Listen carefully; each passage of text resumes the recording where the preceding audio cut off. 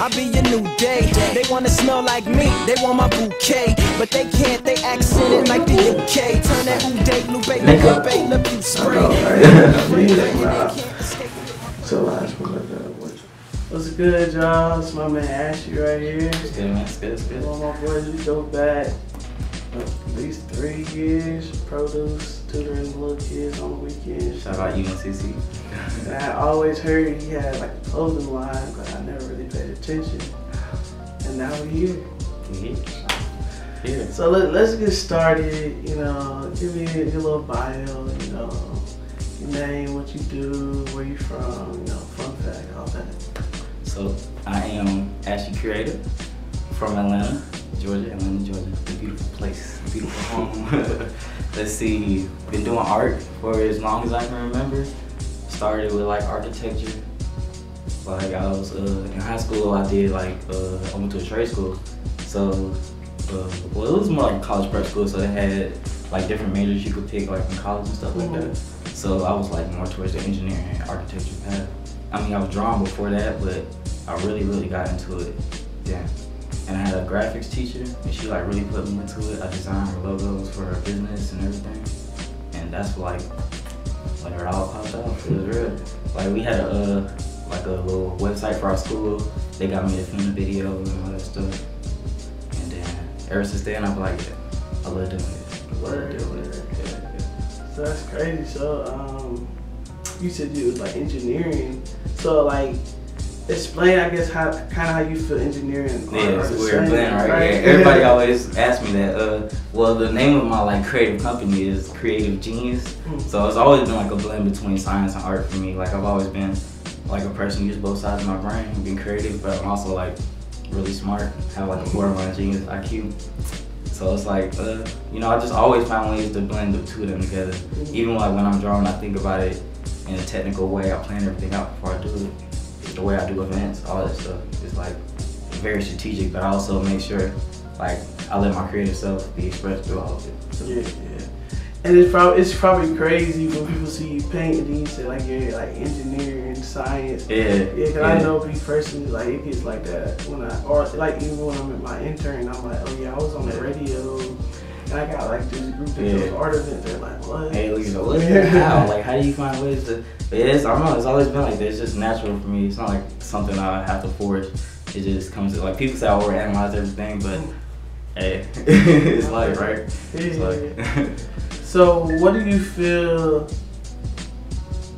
What do you feel inspired at all? Like, was it like a certain person that kind of inspired you to like, okay, I want to do architecture, engineering, but I want to paint and everything too?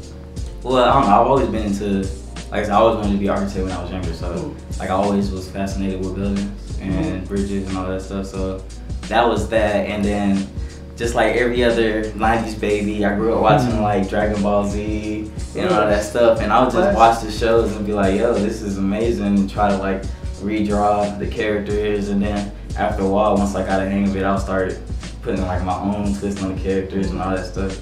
And then before you knew it, I was just creating my own people from scratch.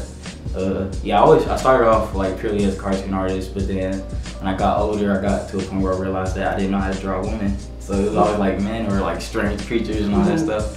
So I was like, all right, I'm gonna spend like the next 2 years drawing women. This is like in 2011, 2012. So yeah, I just like draw only women for then on, and then like, yeah, I kind of been drawing women ever since. Yeah, pretty much. Like I'm at the point like I only draw guys if I have to now. Yeah.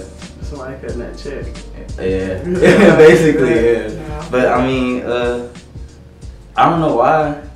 I'm like starting to get back into like drawing cartoons and stuff like that, just cause like, all right, let me not start channeling myself into one lane. So like this next event I have coming up, the theme is fruit. So you know that's like a little different. Like the focus is on women, but when people come see, yeah, it's gonna be amazing. So speaking of your event, explain what you mean by the fruit. Go into detail about that. So the name of the event, it's a collection. The name of the collection is Fruits of Our Labor, and like it sounds, it's centralized around fruit, just shapes, the colors, the beauty, just the texture of it. So like the we're like headlining it as the freshest and healthiest art show on the planet. So like yeah, so it's just like, you know, just how fruits are involved in all aspects of our life, and just the beauty of fruits in themselves, like, you know, how they grow, the shapes they take, and like just like they could all be the same fruit, just like people, they could all be the same type of fruit, but they all look different, even though they're the same fruit. So, you know, it's just really cool. So I thought I would like use that to like represent just people. So yeah, the event's gonna be Saturday, September 10th. And it's gonna be uptown Charlotte. It's gonna be fruit, food, drinks, art. I'm gonna be showcasing some photography I've been working on, some paintings, music from just some local artists that I know, and yeah, pretty much. And my friend's gonna be premiering like a prototype of this product he's been working on. So yeah, it's like a gadget. So it's gonna be a lot of things going on. It's gonna be pretty dope. We have like a violinist coming to perform, EDM producer, all types of things. It's gonna be pretty dope. So y'all should come definitely check it out. Yeah. See the vibes crew out there. We'll be out there for sure. Yeah. But so you mentioned how you did the painting, photography, you do graphic design as well. So which one do you feel like you enjoy more, and which one do you feel like is like your best one? Yeah, I guess. Yeah, I had this conversation with myself like every day. Let's see, enjoy the most is probably definitely gonna have to be film, just because of like all the thought that goes into putting in a film. Like you have to think, you just, like I said, I put the science in with everything, just strategically planning out. Like with film, you have to have every single part of it planned out before you even start to film. You have to know what you want to look at the end. You gotta know who's gonna be in it, what you want the characters to be like, the setting, all that stuff. So I always just like the whole part of like putting a film together and seeing it, the final product. Like I always feel like that was the most satisfying. But the best that, I don't know, man. I feel like all my work sucks. Like to be real, I always look at my work and I'm like, oh man, shitty, I gotta do better. So you don't know like which one you I don't even know. I don't know. Like different people will come up to me and like, oh man, I like your little photography collection you just shot. Or some people, like a lot of people always commission painting, so I do like shoots for people. So I don't know. I like it all. It's all the same to me. It's all art. So, you know, just through a different medium. You know? It's like photography to film to painting is like looking at oil paint versus acrylic to me. It's all the same. So, you know, the final product is all. I still expressing myself here too. Yeah. I feel that. So explain, I guess, how your love for art, how you turn that into like your business, like how you talked about your business earlier. All right. Explain that kind of transition. So like I said, I've always been like doing drawing stuff since I was like 7. My first experience with like making money off of art is probably like 7th grade. I think I started. I used to just buy, you know, like big teasers and stuff, like just plain tees. So I used to always just get these tees. Yeah, shout out to the A. So I used to always get these tees and then like buy fabric paint, and then I would just like paint just like all types of things on the shirt. And then like I would just do it for myself, and then people started like knowing me as, oh, the fabric paint dude. And then like people started asking me for like, yo, can you make this for me? Can you make this for me? Start paying me for stuff. So that's like my first experience with making money off of art. This is like 7th, 8th grade. And then, yeah, I met my graphics teacher in 10th, I think it was 10th grade. That's when I started like really doing graphics and stuff. Started making logos for people. Yeah, mixtape covers, because you know, everybody in Atlanta raps. I don't know. And then, okay, then my business, me and my business partner, we've been like best friends since like 7th grade, 6th grade, and we always knew like, cause he started fabric painting after like, you know, I showed him how to do it when we were young. You know, when you're friends, when you're younger, y'all all kind of do like the same things, do everything together. So then like, he was always like, yeah, we're gonna do this. He was scared when we get over one day, we're gonna make money off of this. You know, I never took it seriously. But then one day, it was like after my freshman year of college at University of Louisville, I hated Kentucky. So I had to get out of here. I got back home, and then I was just like talking to my homeboy. He was like, yo, we should just start this now. Like, why not? Like, we both got the money. We always working. We got the mindset. you know, and the drive, determination, let's do it. So like we put together a business plan, went to file for LLC. Like we had everything.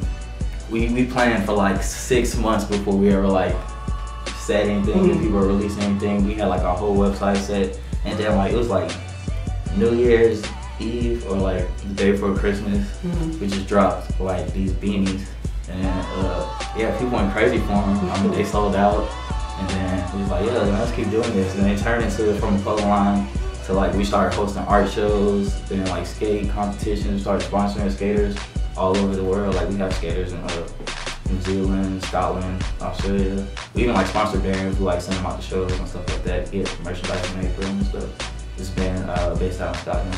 Yeah, and that's what it evolved to. It just like kept going more, and now it's like at the point where like pretty hands off with it.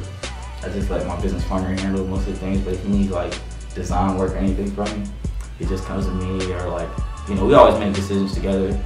And but yeah, it's my baby. That's my first baby.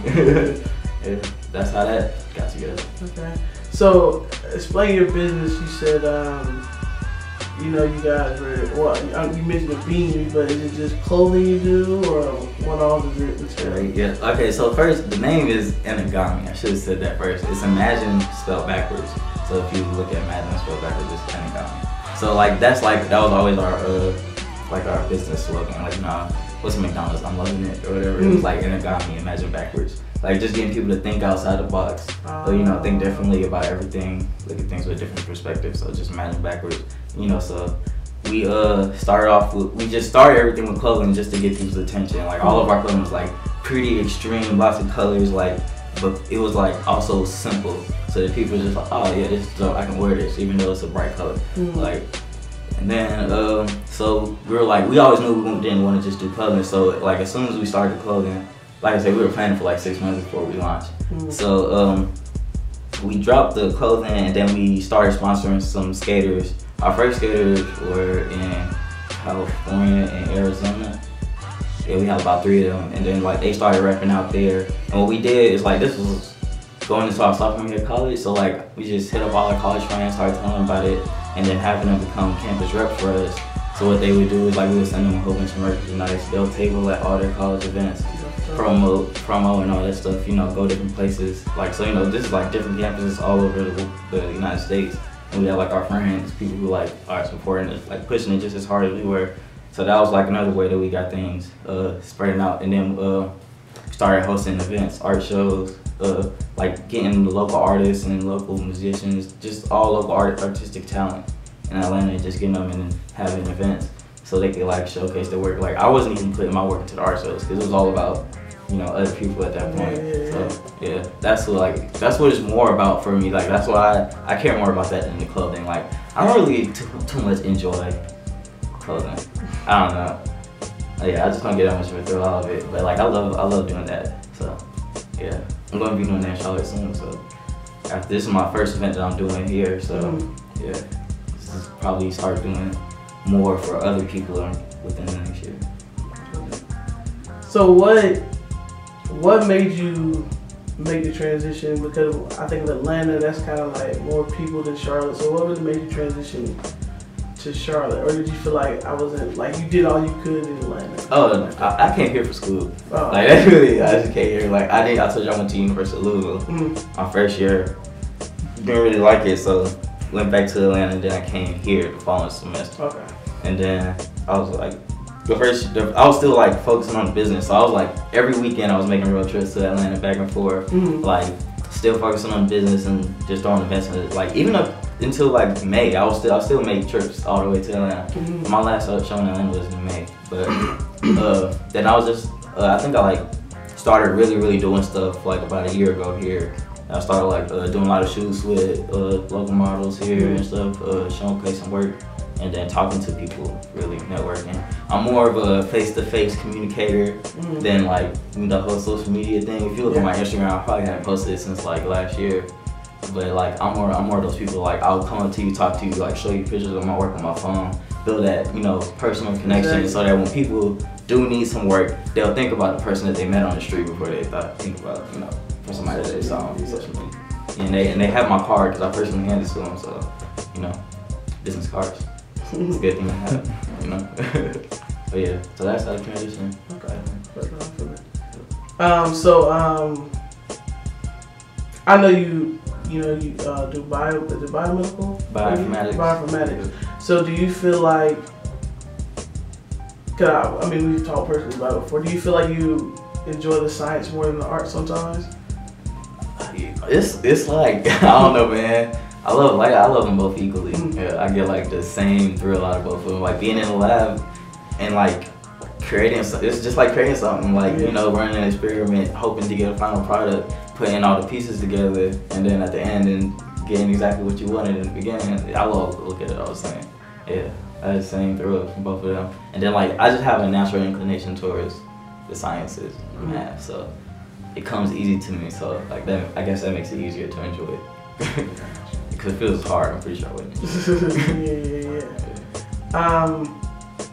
What do you feel is like your ultimate goal with what you're doing from your business to your paintings for all different kinds of people? What do you feel like is like, this is what I want to accomplish overall, or at the end, you know?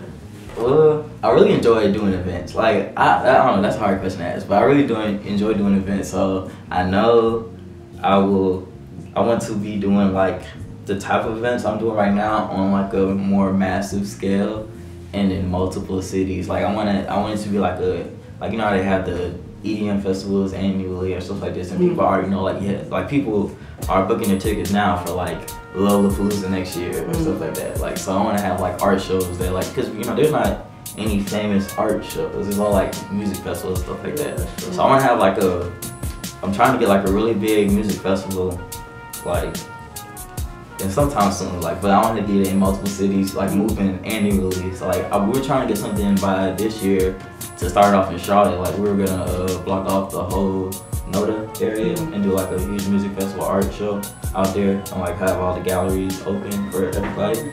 But you know, we were talking with the city and stuff like that. It just didn't end up, by the time we wanted to have it, things weren't gonna end up lining up. And like I said, I'm really strategic about things. I don't like rushing things. I'd rather take my time and get the perfect thing. So maybe next year. Yeah, like we're still working on that, like planning it. So yeah, that's the plan in the immediate future for that. And multiple cities. Doing that in multiple cities. So with you doing so many different things, when do you have time to sleep, man? I'm lucky that I'm a person who doesn't need much sleep to like be good and running through the day. But as you see, there's like a bed in my studio. I'll be like falling asleep sometimes while I'm in the middle of painting. So I was like, you know what, let me just put a futon in here. And then, but like I sleep about, like, I'm good with like 5 hours, 4 hours of sleep a day. Like I'm great. Like that's, you know, they say you need 8 hours of sleep. Nah, I'm good about 4 or 5. So like, you know, sometimes there's days where I haven't slept for like 2 days. But I don't know, you get used to it. You get used to it like that. Yeah, it's the grind. It's like, I'm like to the point where like if I'm not doing anything, I start like getting anxious or like, I need to be doing something, like I don't like this. Like, yeah, I make sure like from the time I'm awake to like I'm going to sleep, I'm like working on something, doing something. Like that's what it's all about. Yeah. I feel it. So let's get into Kiva the person. So I'm gonna ask you some random questions just about you. So ready? Yeah, let's get it. Favorite color? Gray. Off gate. My floors are gray. Yeah. Favorite food? Favorite food, sandwiches. Possibilities are endless. Sound about right now. It's art. Sandwiches are art themselves. That's true. Favorite music artist? Favorite music artist? Man. See, I have like favorite bands. I have favorite rappers. Break them down. Alright, my favorite band, I'm gonna say 2. It's probably a tie. It's a tie between Miami Horror and Sylvan Esso, which is, they're actually from, I think, Durham, Northtown, or Greensboro. Yeah, favorite rapper, definitely Lupe. Since like middle school. Yeah, my aunt was from Chicago one time. She came and visited. This is like before Kick Push. was big and everything. She was like, yeah, this is a new rapper. But like everybody's bumping. He's from where? Like she's from the South. She's like, she's from home. Like she was playing for me. I was like, yeah, I like these dudes. Like he's another person. He looks at the art as the science, his logic, and like everything he spits. Like he constructs his bars, everything. Like such a genius way. It's amazing. My dog's crying in the background. She misses me. But yeah, definitely Lupe. I love Asheroff. Probably one of my favorite bodies of work is Papped in Jazz by Asheroff. It's like a jazz hip hop fusion album. It's amazing. I really love jazz. Like I play saxophone. My saxophone's right here. So yeah. I play saxophone and the piano. I play like instruments. Yeah. So. How long have you been playing instruments? 6th grade. So what's that? How was that in 6th grade? 11? 10, 11? I don't know, 20, so like 13 years? Yeah, 13 years. That's like my musical talents are like the most kept in, and like I don't ever share those talents with anyone. Like, yeah, I just play when I'm at home just chilling. I'm like Squidward. You know how Squidward just is in the house playing his clarinet? That's me. I'm in the house playing my saxophone. Yeah. Maybe one day I'll drop a body of music. Favorite cartoon character? That's crazy because I watch so many cartoons. I watch cartoons more than I watch like real people on TV. I'm a huge anime person.